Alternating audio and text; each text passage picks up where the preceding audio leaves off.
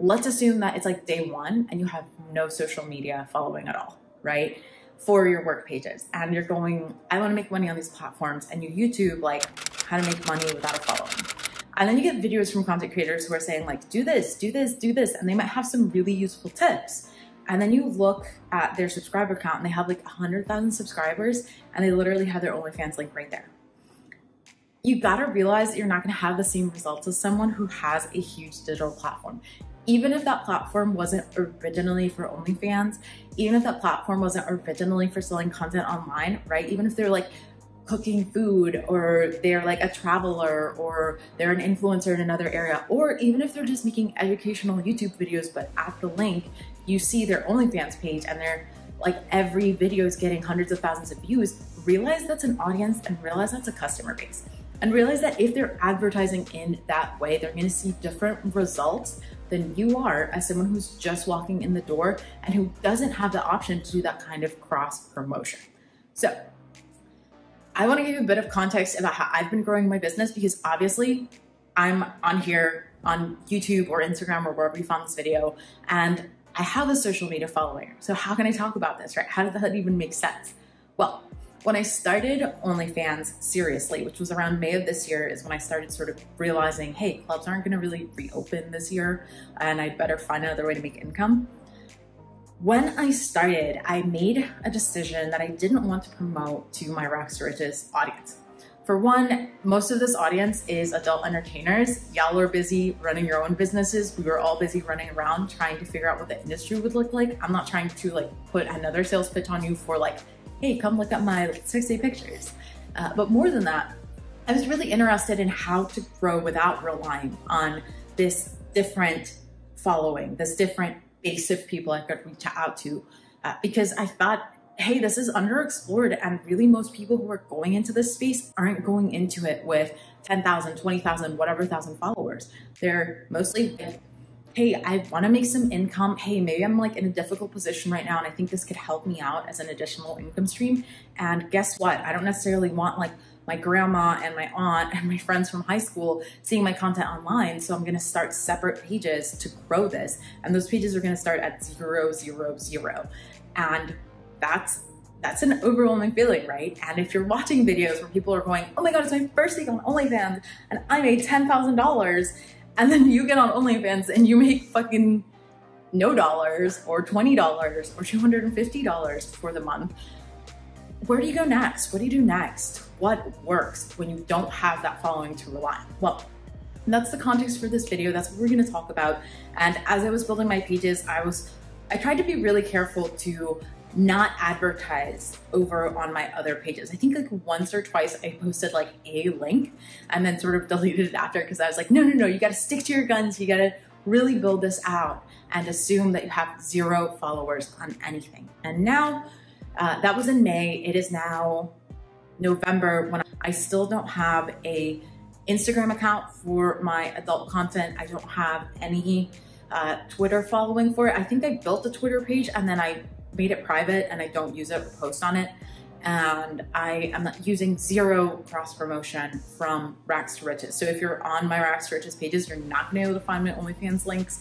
That's on purpose. Like, for one, not everyone there needs to see what I'm doing as far as adult entertainment, but for two, like really so I could get to understand how to grow this. And I feel like I've reached some pretty good starting places. So that's gonna be the whole context for this video. And hopefully you understand why I feel like it's a really important conversation to have. So the first step we're gonna talk through is no silver bullet. And what that means is that a lot of people online are gonna try to sell you the idea that you can get things done quickly, easily, and without a lot of effort.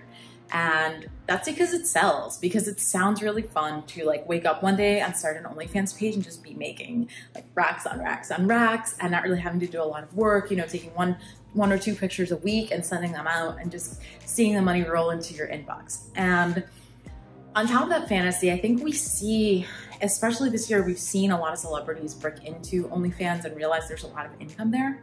And they're trading in their celebrity status, their fame, and getting these explosive results, right? Like when Bella Thorne this year started in OnlyFans, and sort of did a bait and switch and was saying, oh, it's going to be like so crazy and so wild. And then it was like literally her Instagram feed and she made $1 million. Like, people see that and we see that in the industry and we go, okay, there's clearly opportunity to make money here.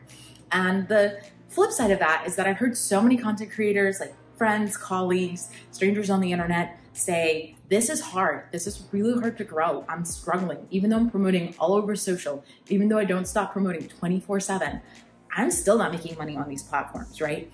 And I think it's really important for us to hear both of those sides out, because someone who is famous, who has a platform, who's been in the public life for a long time is going to get so much more traction than we are starting out without a following. And it is so tempting to think it's just going to be easy, or people are going to be excited and start buying our content. And I think that can really, really discourage people who are just getting started from getting curious about promotion, from learning about marketing, and from figuring out how they can build a strategy that works for them and makes them money, regardless of what other people are doing, right? So like, regardless of how much Bella Thorne is earning, how do you start growing your business?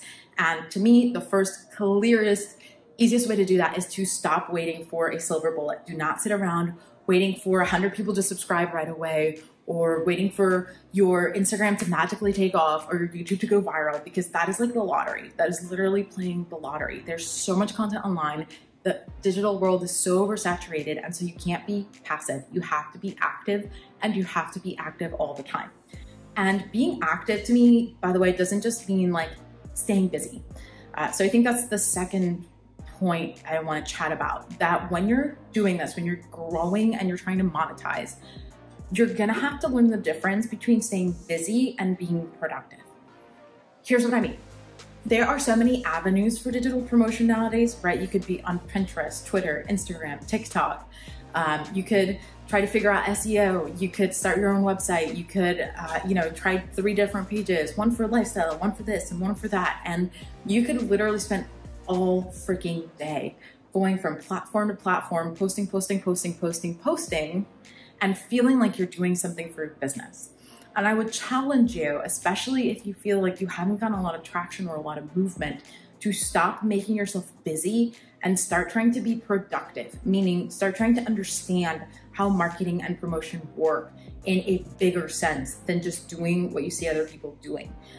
Trying to get a sense of, hey, what venues for promotion are people taking that are less used, right? If everyone's on these social media platforms, where else can I advertise to grow an audience in a really intentional way that isn't going to suck up all of my time? Because those platforms, not only are they places to advertise, they're also really addictive. They also can take up all of your time. They also have bright colors and shiny things, and they're literally pulling in your attention. And so you can tell yourself, oh, I spent all day promoting. But if you spent half of the day like scrolling through your feed and looking at other people's content and like occasionally doing a post or doing a share, like that's not a full day of work. And that's also not really furthering your business, right? If you're not getting traction there, if it's not getting you more subscribers, like you're just going at the pedals, but they're like not connected to anything, you know? Like you're on a Peloton, but the resistance is like 0, and you're just like going and going and going, and you're gonna see no results. And that's really frustrating and exhausting. So when it comes to your promotion, to your marketing, keep some metrics and start getting really curious about it in a bigger picture way, right? So not just, hey, am I gonna post on my Instagram today? How many likes did I get? How many retweets did I get? Like, that doesn't pay your bills. Start thinking through, what is my conversion strategy? How often am I posting on each platform? How am I scheduling this out? How am I batching this so I'm not like sitting around literally all day doing this? Where can I find tools for outsourcing? Where are people not advertising that I could really monetize on? Like, those questions will make you really productive and really efficient and help you find solutions when other people are just stuck in the like copy paste mode of doing what's working for someone else. So on that note, I do think it's important when we talk about marketing and promotion to move away from the model that says the only way to make income on these platforms is step 1, grow huge social media following. Step 2, get 1 to 2% of that following to subscribe. Step 3, income. And the reason I think that is not the best strategy is because this step 1, maybe 5-10 years ago, the step was much easier, right? If you'd been on your branding game, on your marketing game, if you'd figured out the sort of Instagram baddie aesthetic and lifestyle and sort of photography angles, right? And you did all of that in like 10 years ago, right? You did that in 2010. Maybe it would have been infinitely easier to grow your audience because it wasn't as big, it wasn't as saturated. Not everybody was trying to do it.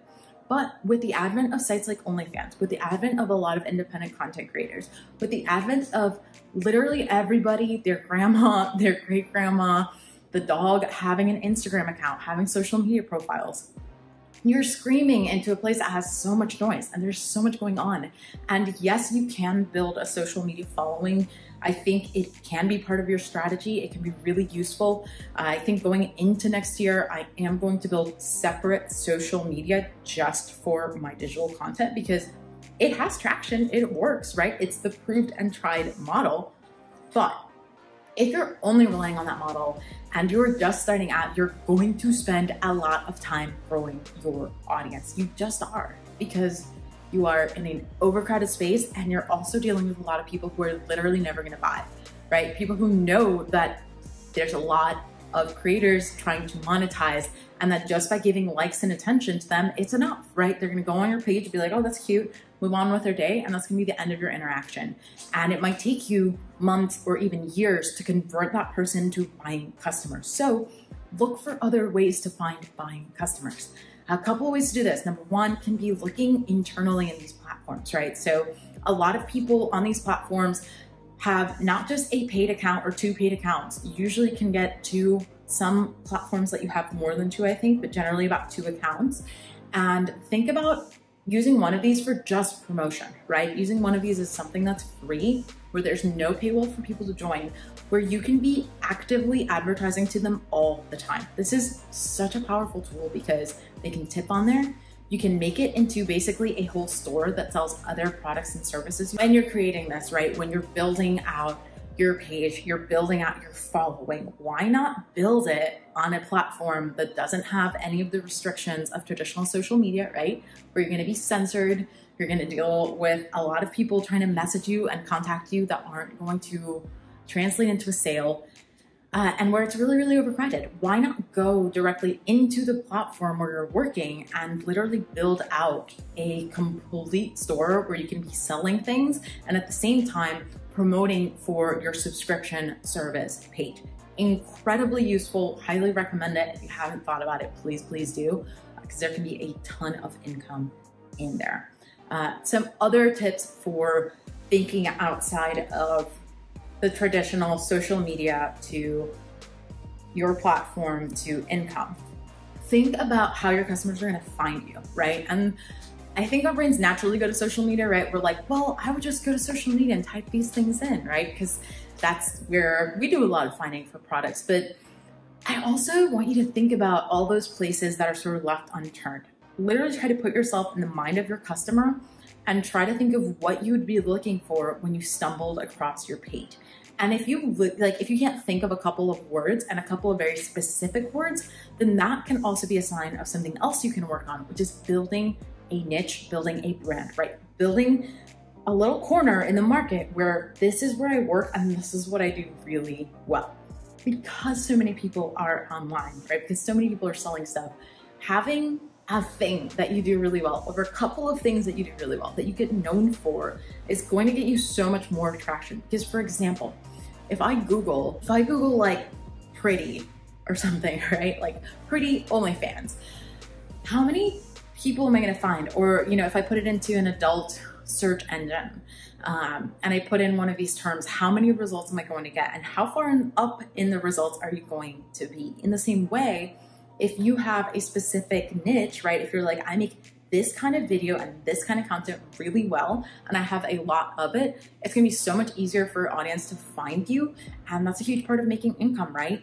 Even if you have the social media, even if you are working that promotional angle, you should still think about this because there are just so many pages. There's too many people in the space doing their thing, putting their stuff out there. A lot of people have huge budgets for this. A lot of people are sort of corporate sponsored as they build out their stuff because they have huge audiences. And so you don't want to set yourself up to have to climb the highest hill, right? You want to find another area where you can go, okay, there's like a group of people who are really good at this. I'm gonna make it my goal to be one of those people, instead of saying I'm gonna make it my goal to be like the #1 person on Instagram, right? Those are very different metrics, and it's gonna be a lot easier to accomplish one of those than the other.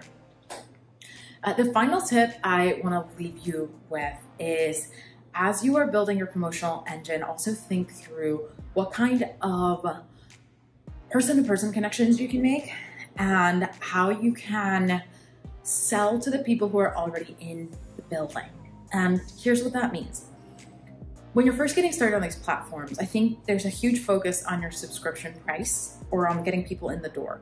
That's valid, because if they're not in the door, they can't buy anything else from you. However, that's not the only price point we should be thinking about. These engines, these platforms have tip functions for a reason. They offer a lot of different ways to get paid for a reason. And all of those really, really, really start to matter when we get people in the door, because like, guess what? If you spend all your time learning about promotion and marketing, and you build a great like Instagram page or whatever, or you build a great following on other sites, or you just figure out your promotion game, and then you spent like no time on the inside and the structure of your business, even if you get people in the door, you're only gonna be collecting their entry fee, when you can be collecting so much more. You can have a smaller fan base and still make a lot of money off them if you understand what different types of products you can sell to them on a platform like this, and how you can structure offers to get a higher amount of results, a higher amount of people responding to your messages, a higher amount of people wanting to tip you or seeing the value in buying different types of content you offer. And that's a process, right? We'll probably talk about it some more in these videos. We definitely have a ton of content about it in the course, but it's something to think about, right? Like, you don't have to buy a course to sort of think through, hey, how do I find other ways to monetize on the audience that's already shown up? And, you know, I think that also, it also is worth mentioning that also means your content should be of a certain level of quality, and that you should feel like there's enough there to be worth the price. Because if you can get a bunch of people in there, why would he want them to stick around and to keep paying you? And I think one mistake that we can make is get so focused and so fixated on these other platforms that give us validation, right? That feed into this sort of digital, like, oh, I got likes, oh, people enjoy me, da, da, da. And we get so distracted from the goal, which is like, we're trying to get paid. And part of that is delivering an experience to people. And if they're gonna go and be online, they're gonna have so many opportunities to buy from different creators. And if you're putting in the least amount of work into your content, into what you're building, like, can you blame them for either never buying or like buying once and then not wanting to buy again? So I know it's a ton of information. I hope it's helpful. I hope it helps you build your audience. I hope that it also is clear that I'm like really excited for you and that this is really doable. That for all the like, hey, this is gonna be work, hey, this is gonna be effort, hey, any job is gonna be work and effort. But the difference is that on these platforms, you can be making income 24/7. You can really build a following, you can really build an audience, and that you can do that whether you have your 50,000 subscribers on YouTube or you're just getting started and you like literally just opened your work account with 0 subscribers. I hope that's really useful. Let me know what kind of content you'd like to see as we talk about going digital. And you're welcome to check out our course. I think it's gonna be dropping in a couple of days, where we're talking about going digital on these platforms. So it's not OnlyFans specific. It's not about one specific platform. Instead, it's literally walking you through what you need to think about as you go on any subscription-based platform as a creator. So from how to shoot your content, how to organize and structure your time, how to build up your promotional engine, and then how to sort of think through your process in a really organized way. So we build it up. It's really fun. We think of it as sort of different departments in your store and different departments in your business. And it gives you a really nice outline to follow as you build up your brand, your business, your following, and most importantly, your income. You're also welcome to check out my referral link below. No, I am not cheating. That does not take you to my page. It just takes you to sign up to OnlyFans, especially if you have a page already and you're thinking of starting your free page. You're welcome to use my referral link and then just make sure you contact me. The easiest way to do that is gonna be shoot me like a DM on Instagram and let me know, and we can talk about some tips for promotion and some venues for growing your audience through that platform. So I hope this was useful. If you like these kinds of videos, you're welcome to subscribe. We have tons of content going out about going digital over the next few months. And yeah, let me know how it's going for you, how growing your audience is going, and how your process is building up as you start your journey as a content creator.